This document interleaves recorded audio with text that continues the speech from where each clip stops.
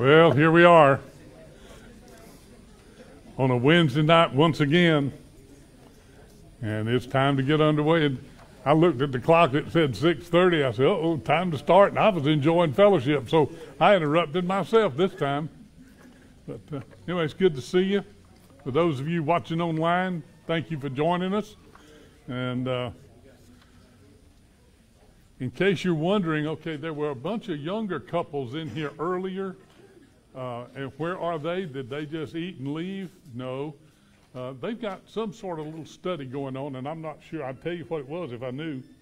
But they got some sort of study going on this week, or this time. And so they're all gathered up over in what we call the Mousetrap, which is third floor over there on the 2nd Street building. If you ever go up there, you'll understand why we call it that, because once you get up there, you can't get out of there hardly. There's so many crooks and nooks and crannies and turns and twists. If you go up there, you better take a lunch with you. Anyway, okay. A couple of announcements to share with you before we get underway here and look at our prayer list. And right now, I guess it kind of sounds selfish, but they both involve legacy builders. And tomorrow at 10 o'clock here in this room, we will have our final session in the book of John, our study in there. We've been there all summer, and we're finishing it up. And we'll be dealing with the trial, rather the arrest, the trial, the death, and the resurrection of Jesus.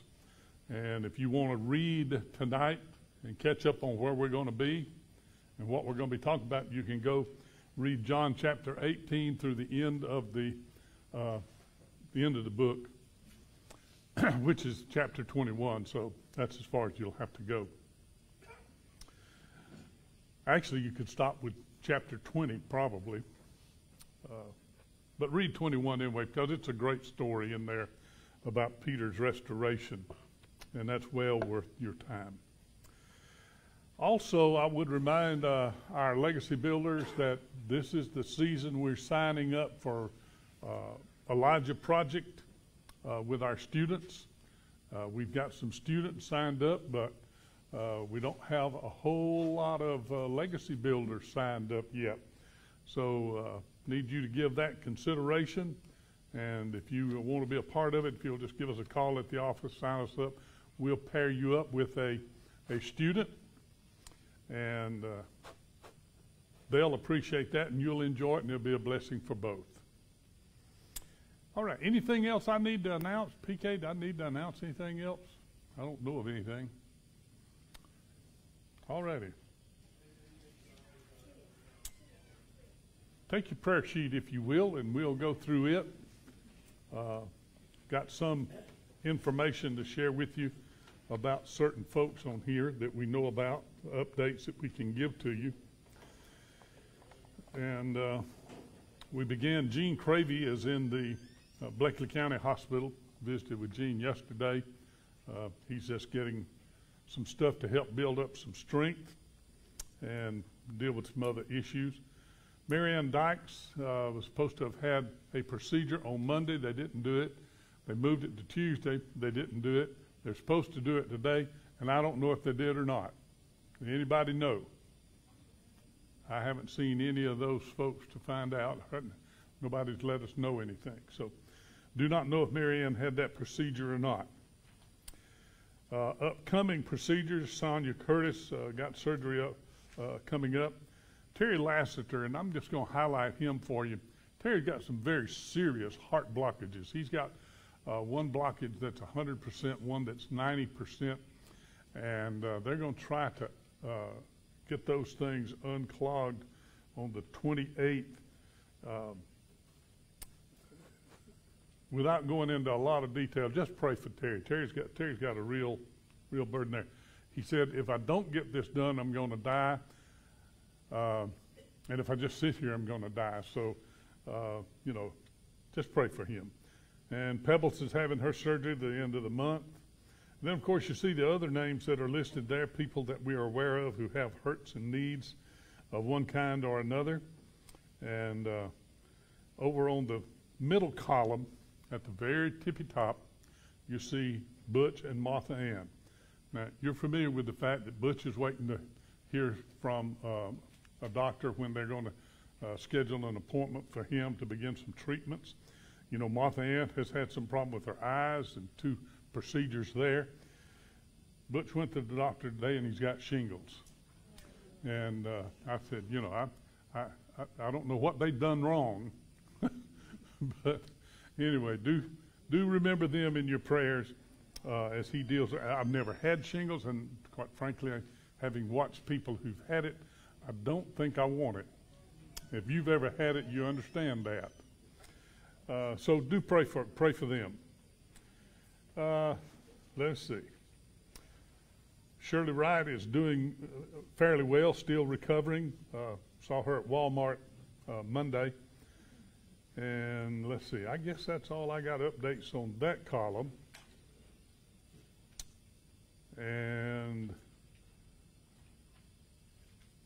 over under life changes, and I'll mention her here, but also mention Martha down at the bottom. Jan Dollar's mother, Martha Churchwell. It looks like time is drawing nigh for her. So pray for Jan and for Danny, for that entire family as they sit by Mama's side.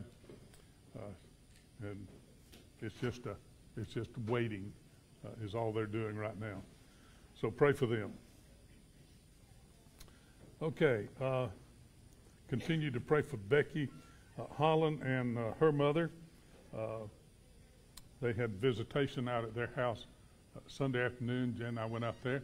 Saw Jessica Crumbliss, although she's not a Crumbliss anymore. Saw not little Jessica, she's grown. And saw her out there. The first time we'd seen her in quite some time. So it was good to see her. Any updates that you have about any of our folks on this upper list here?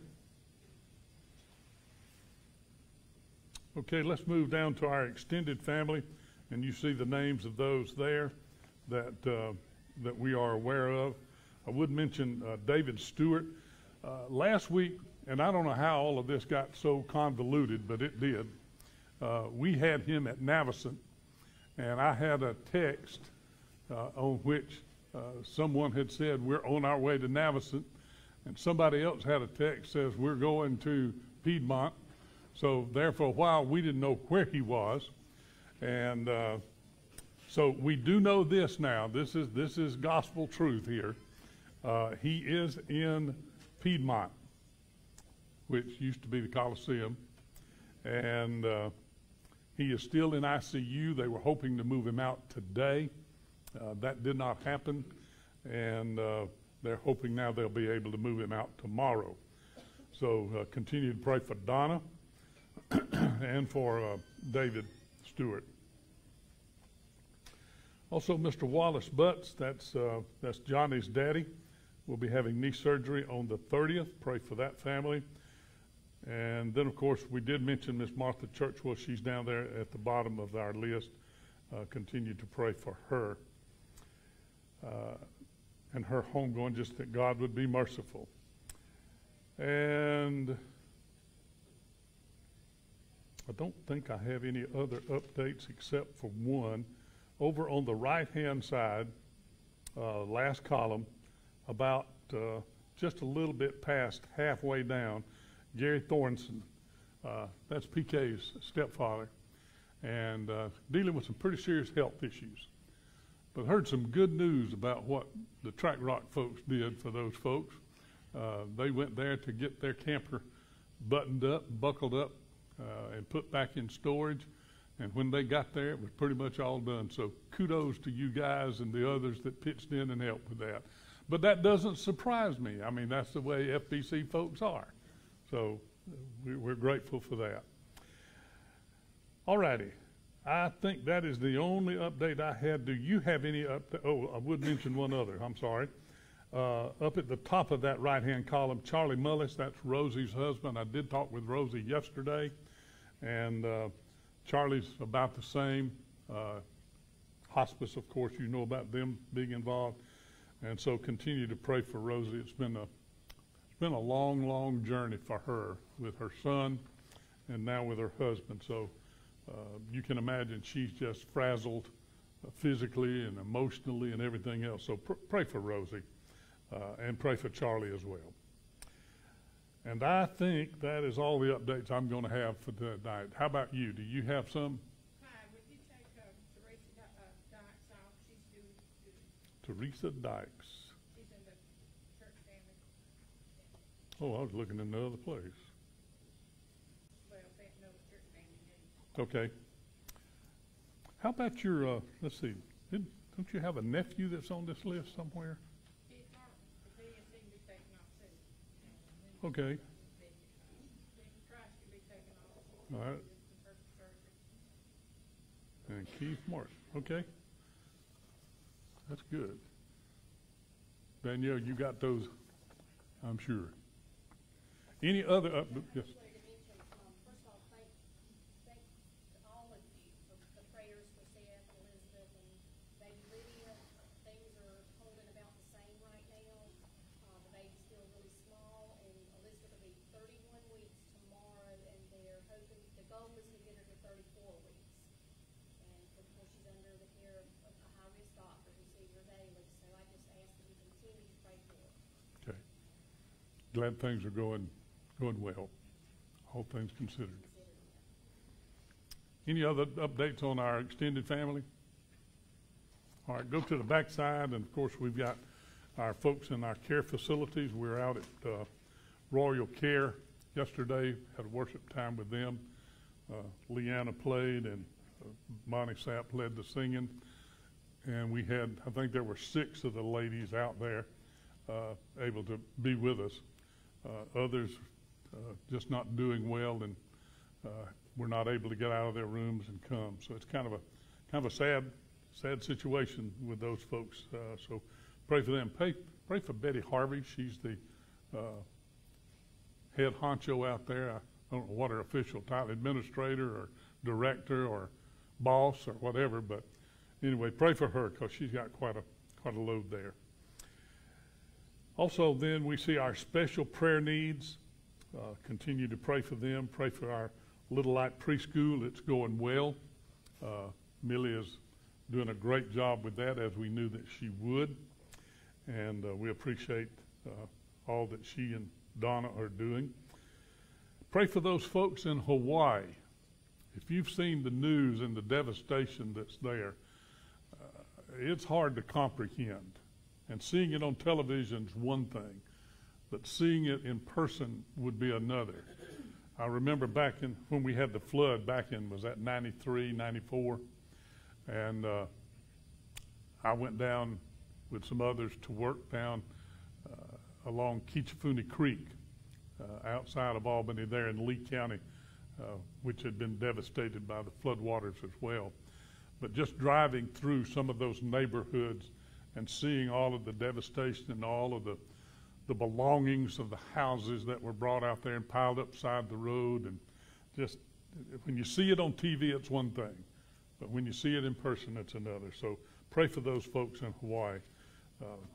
Yes. Is there a designated organization to receive contributions to help, like Samaritan's Purse, and you designate for the victims in Hawaii? I can't say definitely because I don't have that information, but I would imagine, knowing Samaritan's Purse the way I do, if you sent something to them designated Hawaii, it would get there. I'm not sure disaster relief. I'm sure there will be some involvement by Southern Baptist through our disaster relief, but I have not yet seen or heard anything about that. If you send it to Georgia Baptist Convention for disaster relief marked Hawaii, they would see that it gets to where it needs to go if they even just send it over to the Hawaii Baptist Convention. So you could do it that way. Pray for our missionaries. I thought we had a very, very fine missionary with us last Sunday. He did an excellent job. And by the way, if you're interested in some materials, he left some there on the table just before you go in the sanctuary. And then, of course, we have that list of expectant parents, and Faye's already given us a report on Seth and Elizabeth, and we're grateful for that. And then there are others that are continuing to need prayers, and so remember them as well. Anything or anybody we need to pray for?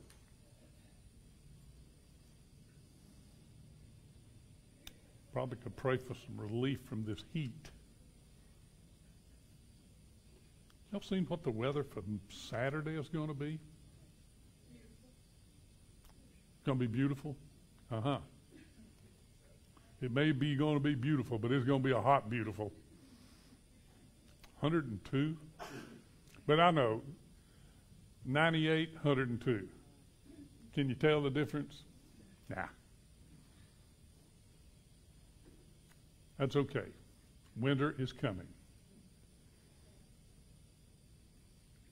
128 days to Christmas.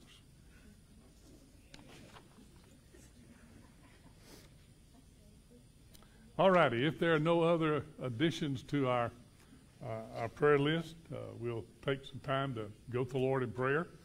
I would ask that you pray where you are, and I'll lead us in our time of prayer, and then Pastor Keith is going to come and share with us from God's Word. So let's pray. Lord Jesus, thank you for the privilege of being able to come into your presence and bring to you the concerns of our heart, the desires of our heart concerning these of our church family and of our community. So many hurts, so many needs. I just pray, God, you'll minister as only you can there. That you would effect healing, Father, where healing is needed according to your will. For those, Father, who are struggling with life issues, I pray that you'll give them wisdom, guidance, discernment, courage, strength, boldness, all of the things that they need as they cope with those issues. Father, I pray for those who are dealing with death in their families. And I just pray, God, you'll minister to them. Give them your peace. Give them your comfort through the power of your Holy Spirit. We pray, Father, for our expectant parents. What a joyful time it is for them in the anticipation of the arrival of a newborn. And we just pray, God, that these pregnancies will go well. Especially tonight, we remember Elizabeth and Seth as they've had some issues with things in their final weeks here. So I just pray, God, you'll take charge of that situation as well as these other parents to be. And I just pray, God, you'll do what only you can do. Lord, we thank you for our missionaries, for the one who spoke with us on Sunday, did such a great job. Thank you for sending him our way. And thank you for the work that he has been involved in. For our other missionaries, Father, that are on foreign fields here in these United States and in other places, Lord, we just pray for them as they continue to do your work. And God, may we always continue to pray for them and support them through our gifts, through the cooperative program. Just thank you, God, for the privilege of holding the rope. Thank you for your love, your mercy, your grace. I pray you'll bless Pastor Keith as he comes now to share with us from your word. And Father, give us ears to hear and eyes to see those things we need to see and hear. All of this we pray in the wonderful, powerful name of Jesus. Amen.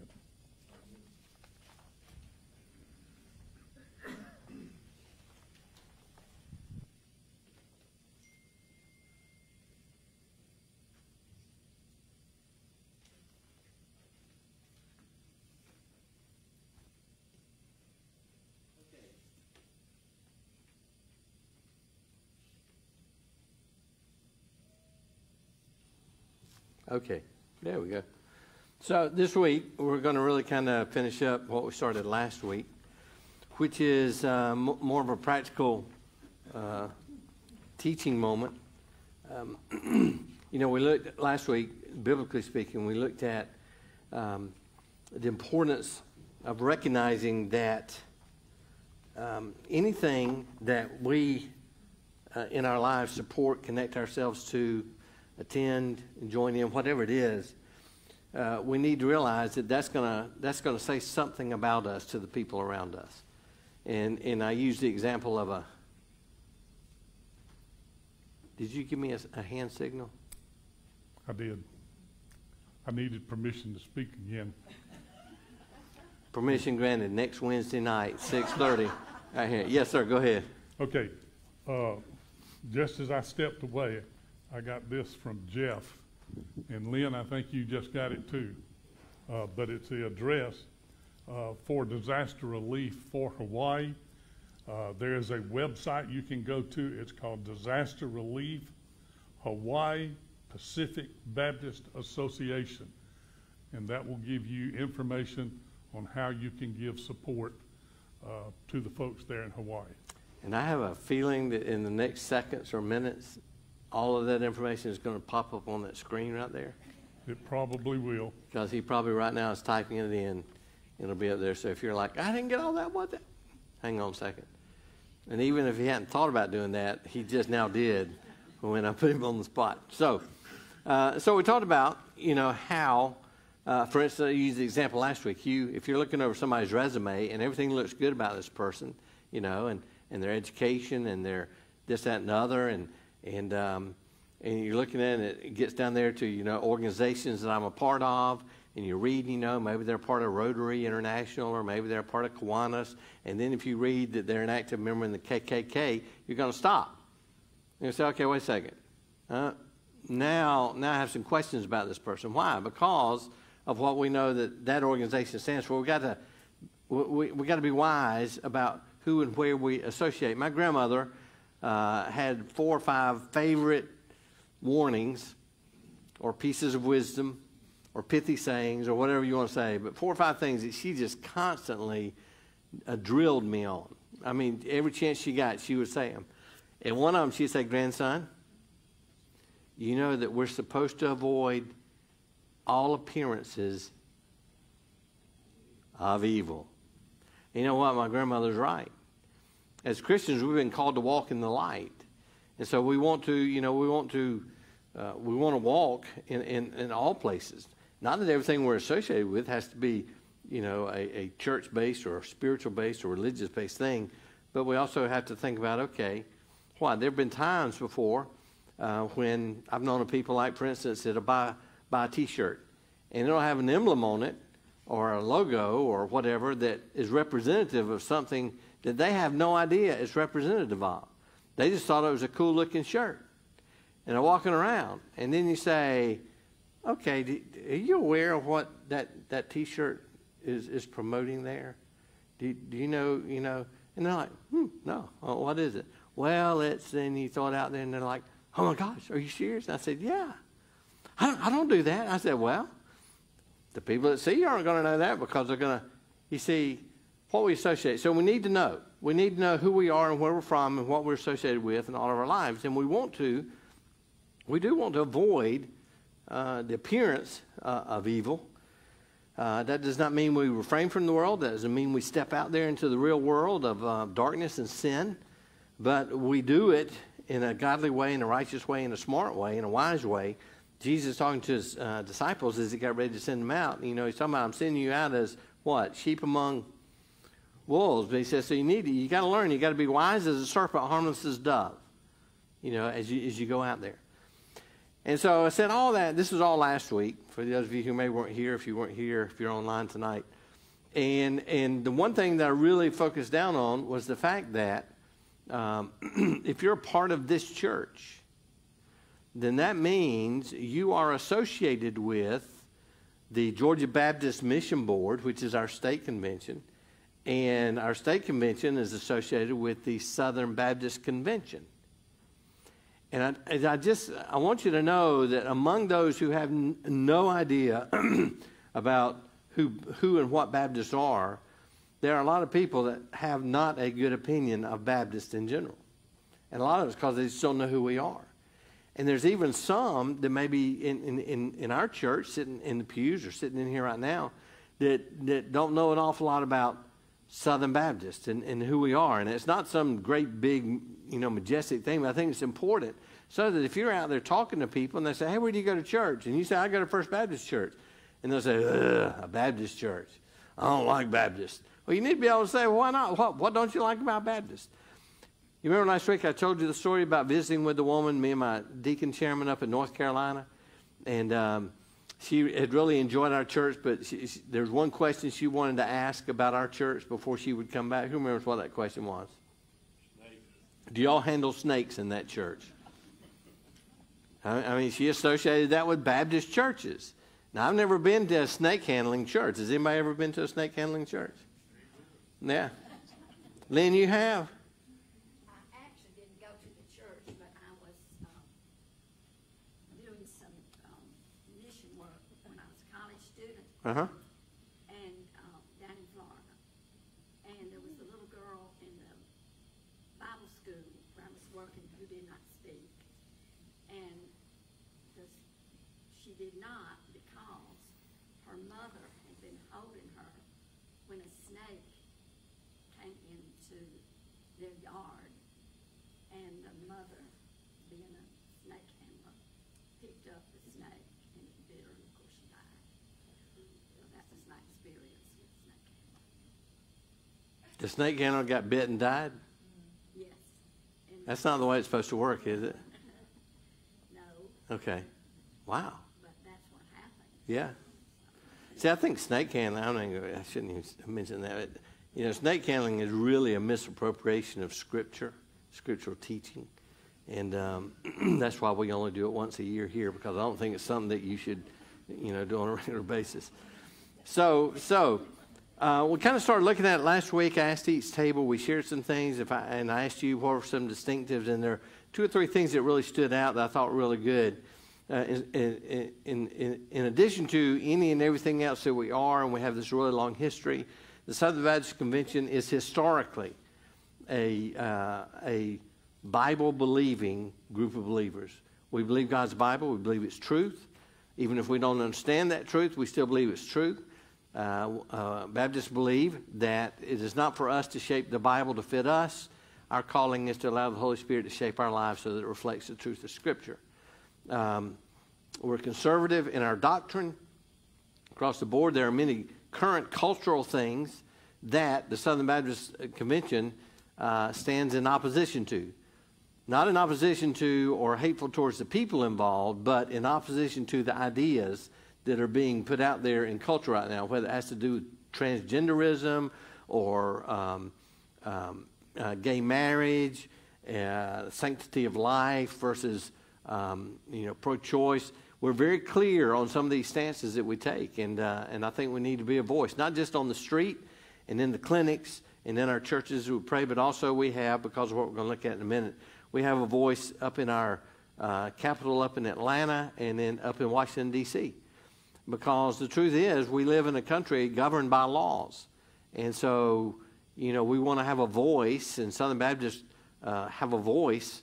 Not nearly as big a voice as a lot of the big corporations out there, but we have a voice that speaks for the truth of Scripture. And so there's a lot of going on. I just shared my password with somebody. You're welcome. And so really what I want to do tonight is just kind of finish up. I'm going to start out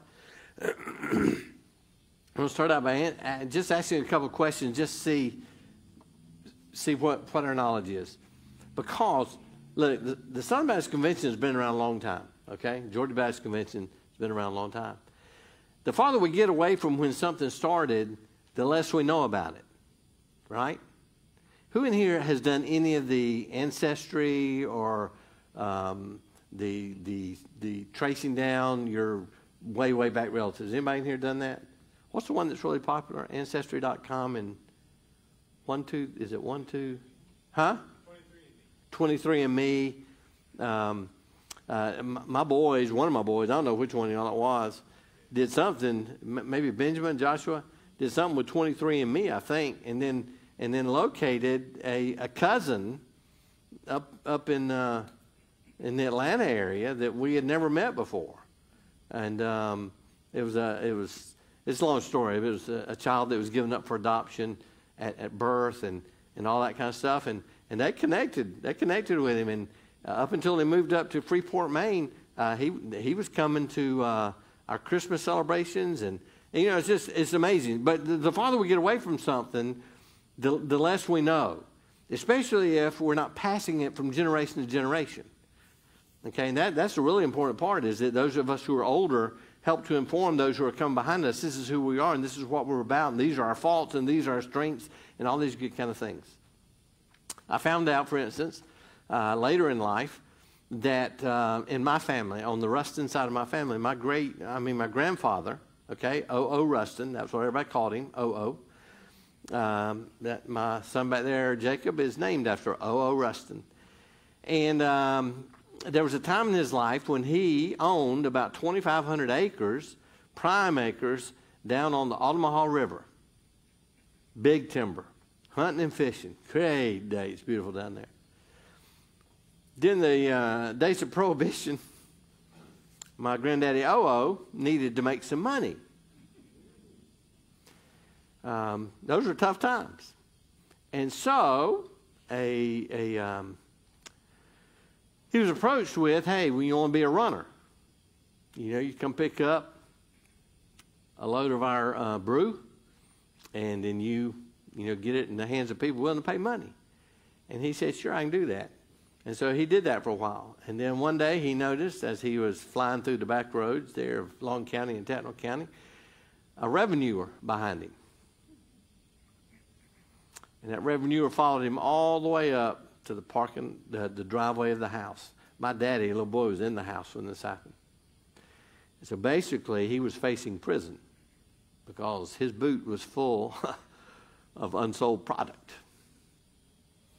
And so there was some back and forth and back and forth.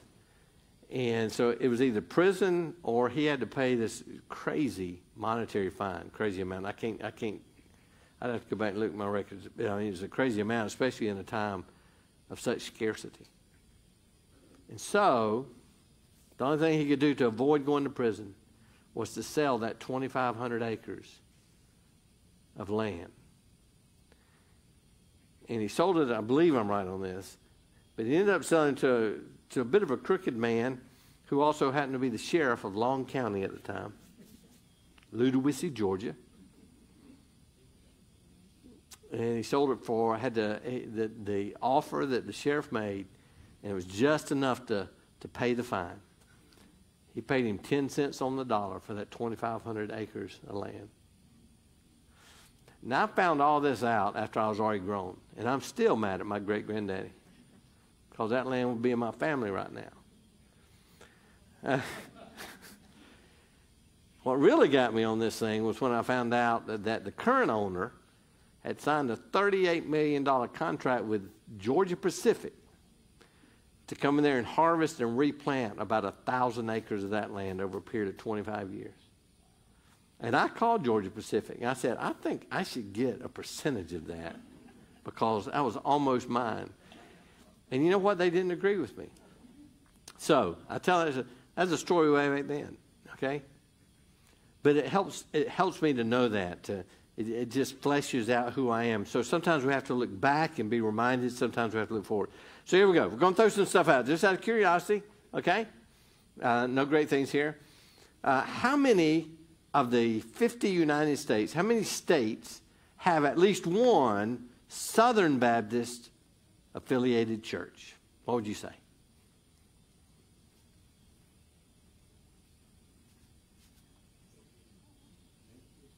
Somebody just jump in there and throw a number out. Nope. No 50, no 49, no counting down until I say, oh, there we are. Nope. Nope. What did you say? Who said? 35. 35. Nope. Did you shoot under 72 like I asked you to yesterday morning? No, I did not. Okay, can you go ahead and just, you're free to go. It was the heat. It was the heat. The ball didn't carry as good. 41. There are 41 states that have state affiliation with the Georgia Southern Baptist Convention, which means there are churches in those states. And that's pretty cool because, generally speaking, there were only 9 states originally in the formation of the Southern Baptist Convention. And guess where all 9 of those states were located? Up in the Northeast, right? Maine, New Hampshire, Connecticut. No, right here. We were one of the original 9 The Georgia Baptist State Convention, we were one of the original 9 that came together to form the Southern Baptist Convention, and that was in the year almost 1845. 1845, the Southern Baptist Convention came together.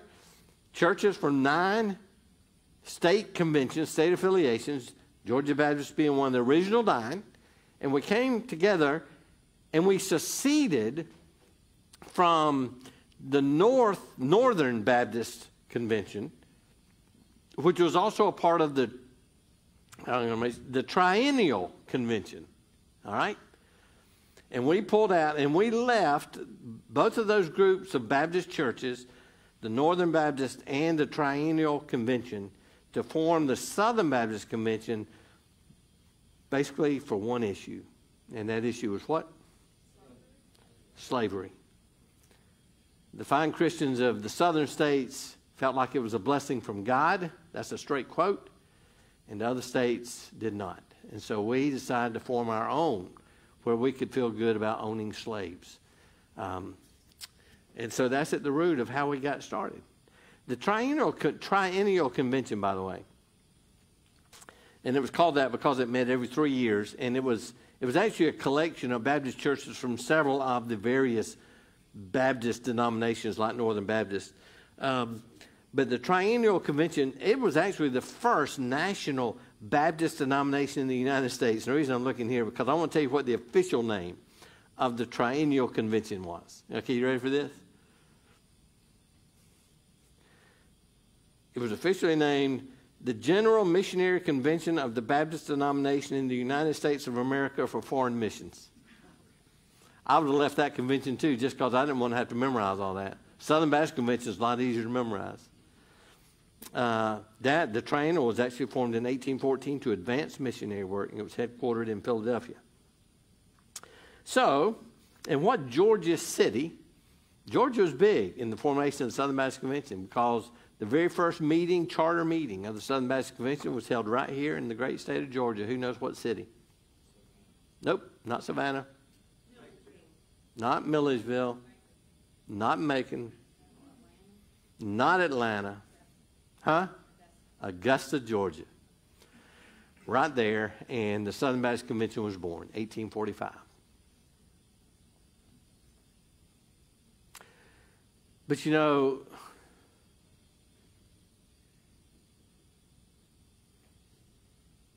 that's not who we are today. It was in 1995 a resolution was presented at the Southern Baptist Convention meeting whereby, you know, for years and years we've known this, but we didn't want to talk about it. It's hard to be honest about something like that. It's hard to be honest and say, you know what, our convention actually has its roots in wanting to support and continue slavery, the owning of another human. And we kind of, hopefully, all of us in this room, we kind of look at that today and we think, how could we have been so far off? I'm really proud of our convention, if I can put it that way. In 1995, at our national meeting, a resolution was brought. And in that resolution, I started to run it off and read it to you tonight, but you can find it online. It was the first time in an official way that our Southern Baptist Convention, which I'm a part of and you're a part of by virtue of being a part of this church, stood up and, number one, owned it. Said, this was a part of our beginning. This was us. And we were wrong. And we not only repent of that, we make ourselves accountable to that. And we ask the forgiveness of the descendants of those men and women who were slaves in our towns, our churches, and of our pastors. I mean, it's just really, and I'll tell you what, I don't know how many of you remember, that picked up all kind of news coverage. Now, luckily, I say luckily, it wasn't like it is now. It didn't explode because of the internet, but I mean, it made national news that the Southern Baptist Convention was owning its past. Sometimes that's a hard thing to do, but it's important that we do that.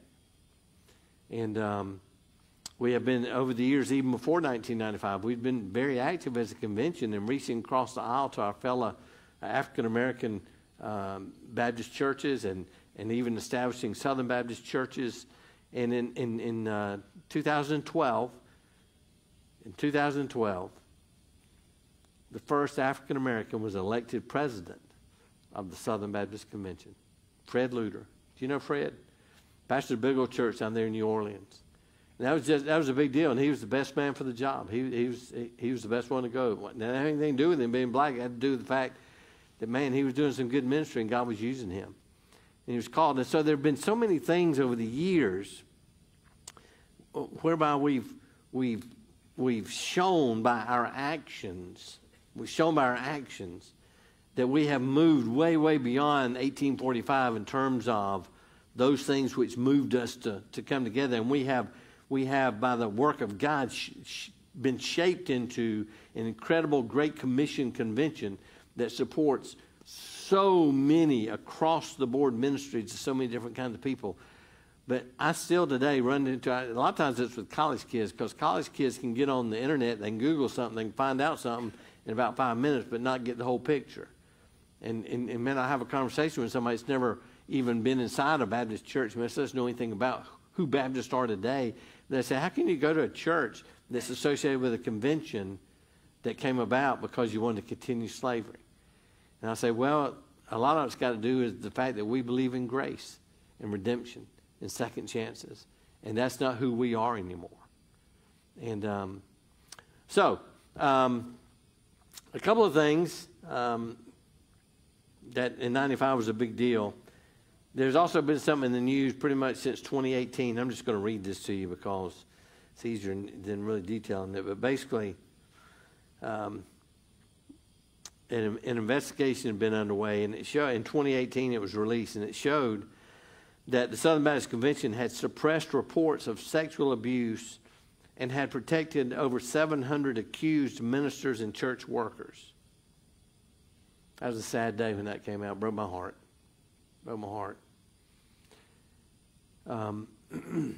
And we've taken a lot of, and have earned it.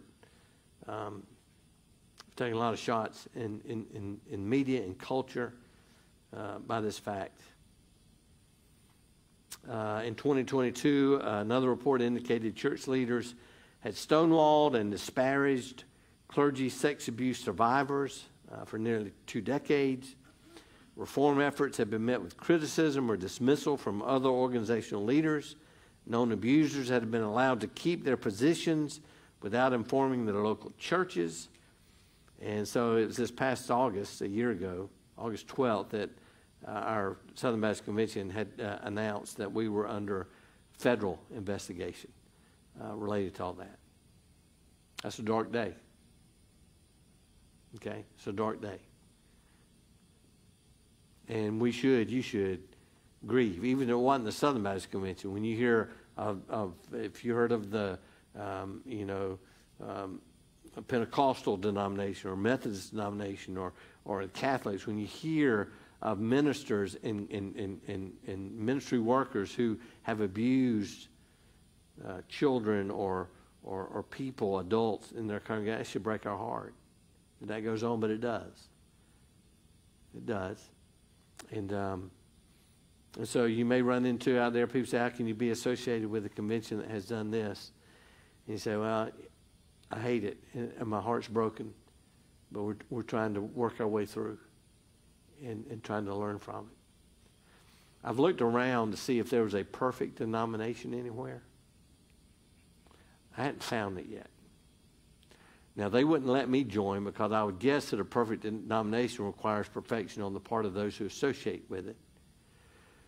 But I am encouraged that our denomination, our Southern Baptist Convention and the Georgia Baptist Mission Board, our state convention, there seems to be a real effort to be transparent and to own it. Just like I preach about we have to do in our own lives. We've got to own it. And that's the only way you begin to heal from it. You own it, you seek forgiveness, and then you move forward. So that's kind of big picture, some of the things that, that are part of, good and bad, of Southern Baptist Convention. But I really want to spend the last few minutes really talking about the good, because there's so much. just by virtue of the fact that you're a part of this church, and we give through this church to the cooperative program, okay? And 55% of every dollar we send up to Georgia stays in Georgia, and the other 45% goes to the Southern Baptist or the National Convention. And it's a cooperative effort of all the churches. That's one of the big things about our convention. Cooperation is built into almost everything we do because somebody figured out, Lottie Moon helped us on this. We have all figured out that if we pool our resources, we can do a lot more than if we all try to act independently. Now,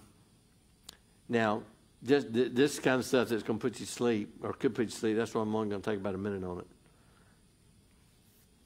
In Georgia, the state of Georgia, gifts, our giving as a whole state, as an entire state, our giving to the cooperative program in Georgia has declined from a high of $49.5 million in 2007 to $35.8 million in 2021, which is a drop in giving of about $13.7 million from 2007 to 2021. So when our cooperative giving begins to fall back, well, then we have to start cutting ministries.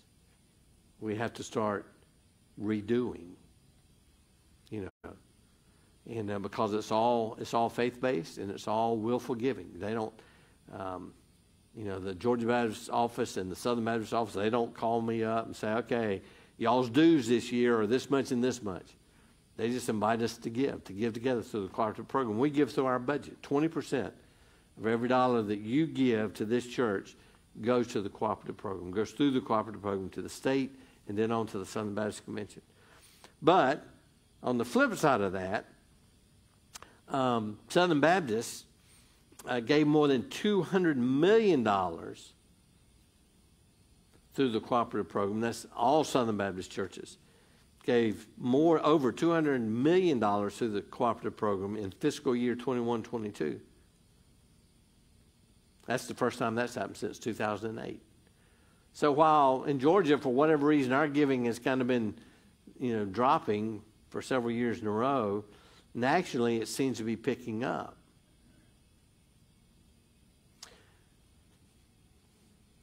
So let me throw this out at you. $200 million sounds like a lot of money. Does that sound like a lot of money to y'all? Some of y'all, it might be pocket change, but to me, I can't even imagine $200 million. And like, wow, our churches cooperatively, willingly have given $200 million towards the causes and the ministry of the Southern Baptist Convention. Yeah.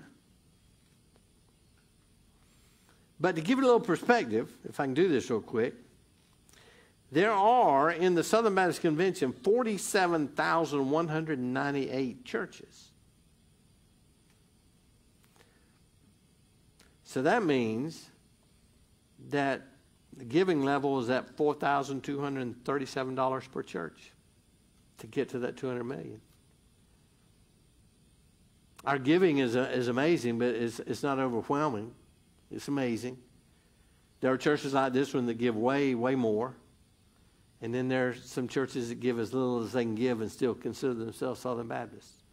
But in terms of cooperative giving, it's always been about equal sacrifice. Not equal amounts, but equal sacrifice. So, let me ask this. Who's ever, I think it happens at Walmart a lot. I don't know if it's every time. Does anybody ever go through the self-checkout? Anybody in here go through self-checkout?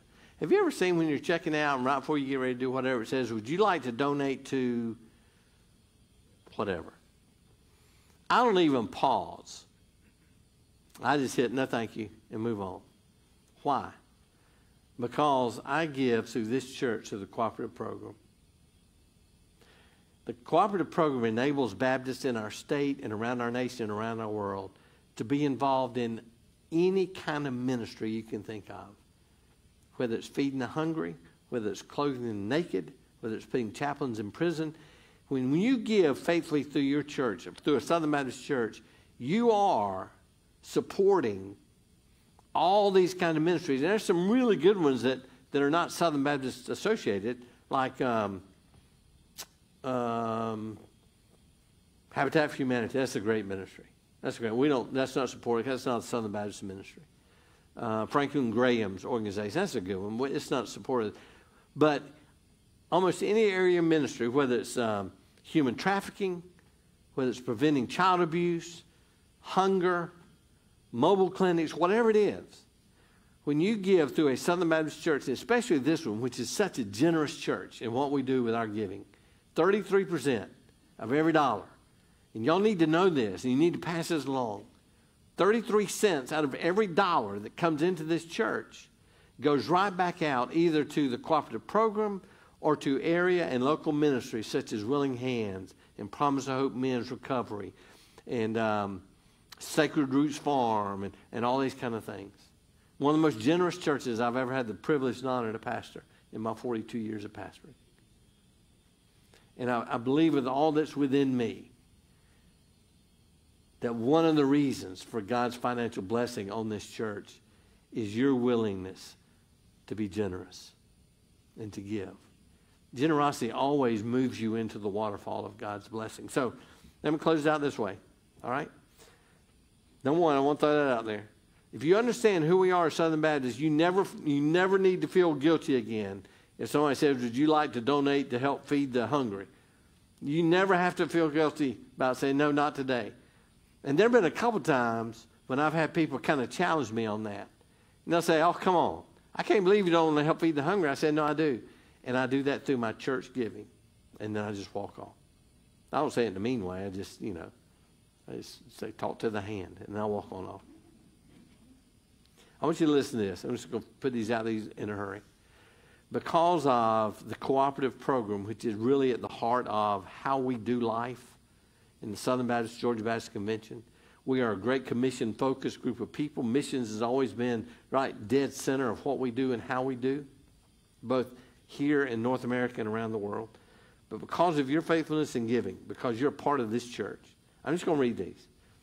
Georgia Baptist Ministries are able to fund and support and engage in the mobile health ministry, where we have these mobile things. We're talking in the deacons. Do I have another deacon in here? Active deacon? Yeah, we've been talking about, Clay has been talking about the mobile dental clinics. We're going to be having it come to Bleckley County. These are things that our Georgia Baptists are able to do and put together, and we can be a part of. Mobile health ministry, collegiate ministry, evangelism, ministry wives, next generation kids, public affairs and advocacy, chaplaincy, disaster relief, strengthening Spanish ministries in our sister churches, missions, church planning, discipleship, literacy, missions discipleship, next gen students, pastor wellness, women, worship and music.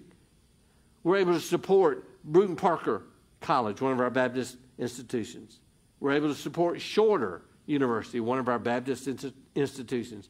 Truett McConnell University, one of our Baptist institutions. And for many, many years, the flagship Baptist College and University was a little school just up the road called Mercer University. And then Mercer kind of started going in a direction that was a bit contrary to what we believe as Baptists, and that relationship came to an end. We're able to be a part of and be active in and give to our Baptist children's homes. There are two, is that right? ABC Clinic. Huh? There's 3 Baptist children's homes. We have our Baptist Village retirement centers. And the ABC Clinic is not associated directly with Southern Baptists, but we do support it. Us as a church. There are 3,400 other Southern Baptist churches just in the state of Georgia. Now, under every one of those things I just called out, that's like the umbrella. And then under each one of those are incredible ministries that we make available to people in our state. For instance, I'm just going to pick next-gen students, which is middle school, high school stuff. Because of our giving and other 3,400 churches giving in our state, we have the Super Wow Conference. We're able to offer the Impact Conference, the Move Conference, and we have summer-long camps at both Camp Kaleo and at Camp Pinnacle. Who's ever been to Camp Pinnacle? Anybody? Yeah, a lot of good memories been up there. But because of the decline in giving, we've had to sell some of our retreat centers. And one of the most beautiful that we ever had, I thought, was the retreat center up in Toccoa. And we had to sell that, and it's now under private ownership. But those are the things, just a snapshot. Then you go to the national, because we send $1, 55 cents stays here, 45 cents goes to the national convention. What are some things that we are funding and able to be a part of? Well, the Ethics and Religious Liberty Commission, Guidestone Financial Resources, the International Mission Board, Lifeway Christian Resources, the North American Mission Board, Gateway Seminary, which has 5 campuses, 2 in California, 1 in Arizona, 1 in Washington, and 1 in Colorado, and all of them are accredited. Just serving people desiring a seminary education out on the West Coast. You have Midwestern Seminary in Kansas City, Missouri, New Orleans Seminary in New Orleans, very good, you're awake. Southeastern Seminary up in Wake Forest, North Carolina, my alma mater. Southern Seminary in Louisville, Kentucky. Southwestern Seminary in Texas. The Women's Missionary Union and all of its ministries is funded through gifts to the Southern Baptist Convention that come through the cooperative program. 13.2 million members, 47,000 churches. I'm going to give you one last statistic, and this to me is, I wish it was different. Of the 13.2 million members of Southern Baptist churches here in America, and we are the largest Protestant denomination. Catholics have a much larger, but you know what the second largest is? The Black Baptist National Convention. They have 8 million members. But in the Southern Baptist Convention, the makeup of that racial makeup of that 13.2 million, 85% Caucasian, 85% white, 6% black, 3% Hispanic, and then the other 4% or so is mixed, several different 1 or 2 percenters.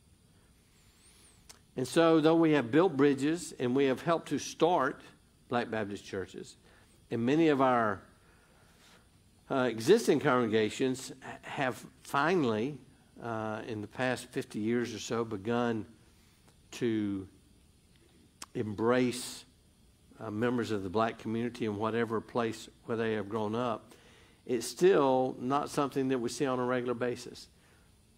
Now, I'm not going to delve into the why of that. I think a lot of it's practical. I talk to a lot of my black friends, and I love them to death. They're so honest with me. And they'll say, I say, you're welcome in our church. And they'll say, oh, I know that. Every time I go there, everybody's so friendly to me. I said, well, that you really are. You're welcome.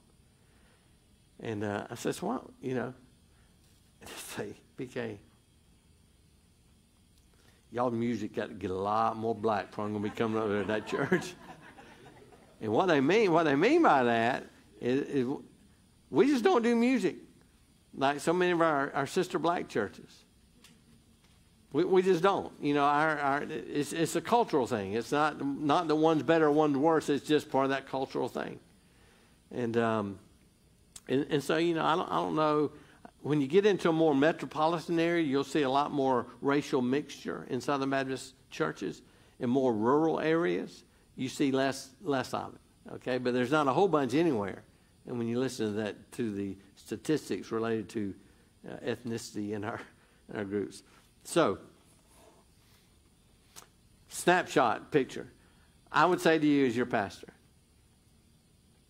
the Southern Baptist Convention is a great organization, spiritual organization to be associated with, doing good things all around the world. I hadn't even gotten into the 10,000 missionaries that we support through cooperative program giving and through Annie Armstrong and through Lottie Moon and through state missions office. I hadn't even gotten into all that. But none of that would be out there if way back there, even in the midst of all that not good stuff that was a part of our beginning, if somewhere back in there there had not been the voices of women like Lottie Moon and Annie Armstrong saying, we got to do better. We got to do better. And we can do more, but we got to work together. We got to cooperate to reach this world. And Southern Baptists have been doing that. And it's a beautiful, beautiful thing. I would say to you, you know what? Don't hang your head. Is Southern Baptist Convention, is our history unspotted? No. No. Let me ask you, is yours? No. It's a bunch of humans that make up the Southern Baptist Convention. But theologically, doctrinally, missionally, and cooperatively, there is not a stronger denomination out there. And what a privilege it is. I consider it a privilege to not only serve a Southern Baptist Convention church, but to give money to that church, knowing that that money is reaching all the way around the world and back. And when somebody throws something up at you and says, I can't believe you, say, you know, I understand why you're saying that, but that's not who we are. That's not who we are anymore. I was pastoring Blackburn Baptist Church. I know it's time to go. I was pastoring Blackburn Baptist Church.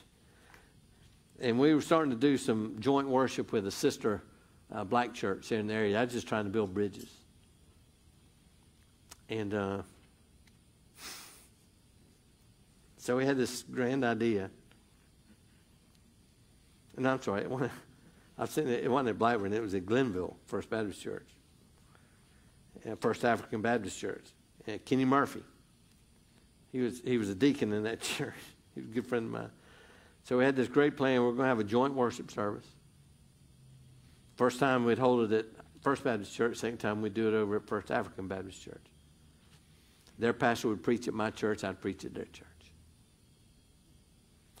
The funny part of that plan was, let's get our two choirs, your choir and our choir, and we're going, y'all practice this number right here, and we'll practice this number, and then the week before the joint service, we'll get together, put the choirs together, and have a joint practice.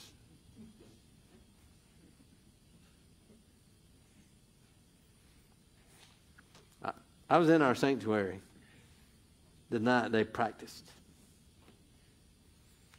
And our choir leader thought it would really be cool to kind of, instead of having, all the First Baptist singers like together and all the First African Baptist, he mixed them in there, so mixed. I cannot over-exaggerate this. Because this is a song that had a little bit of rhythm to it. And I really am not exaggerating. In the best First Baptist, Southern Baptist Convention style, all of my choir members sing this energetic song. And in between each one of our choir members, there was a first A-B choir member. I mean, the body was just turning to liquid. Eyes closed, singing. Singing it out. And some of ours, bless their hearts, some of them, I was sitting there trying not to laugh out loud. You could see them. They were trying to concentrate. They'd be like, it was such a cultural difference in how we express music. And it's one of the things I love about my African-American friends. When I was in Haiti, you see the same thing. There is a bodily expression of worship that just like starts at the toes and it just comes out. In Southern Baptist, somebody cut that nerve in us, that worship nerve, so that, we're like this. Okay, and now I'm going to finish the story. I told you it's worth staying for an extra minute or two. The First AV choir, they came up with a plan for the service, which is the following Sunday night, no lie. They came in and they purposefully, instead of being, First Baptist, First AB, First Baptist, First AB, they had all First Baptists on a row, and then directly behind, they had a First AB choir member. First Baptist, First AB. No lie. When the music started getting a little rhythm to it, whether it was the hymns, and especially on the choir anthem, this was their plan, and they did it. They'd be singing, and they'd have one hand on the shoulder of the First Baptist Church person in front of them, swaying them. And it was such a great experience of worship. It really was. We have learned to reach across the aisle. We don't always do it well, but we do. Let's stand together and go. Goodness gracious. That was a great, great service. Father God, we bow before you to tell you that we love you. Father, we say that with our mouth. Oh, but we want to live that with our life. Father, we want our life to be an out loud shout of our love for you. In the way we deal with people, the way we react to people, in our generosity, in our humility, in our service. Father, we want our life to scream that we are sons and daughters of the living God, and that we follow in the footsteps of our big brother Jesus. Teach us how to do that consistently. Father, I thank you for how you have taken some people that started something in 1845 and didn't even start it for good reasons. But Father, in the hearts of those who are seeking you seriously, Father, you have grown something that is impacting the world. And I thank you for being a part of that. I thank you for these group of people here tonight, and those in small group, and those in choir, and those in student ministry. I thank you for Jake tonight as he stood in the waters of baptism out there at the pond at his grandmama's house with his Sunday school class around him. I just thank you for all that we see you doing. We love you tonight. Get our hearts ready to worship together on Sunday. It's in Jesus' name I pray. Amen.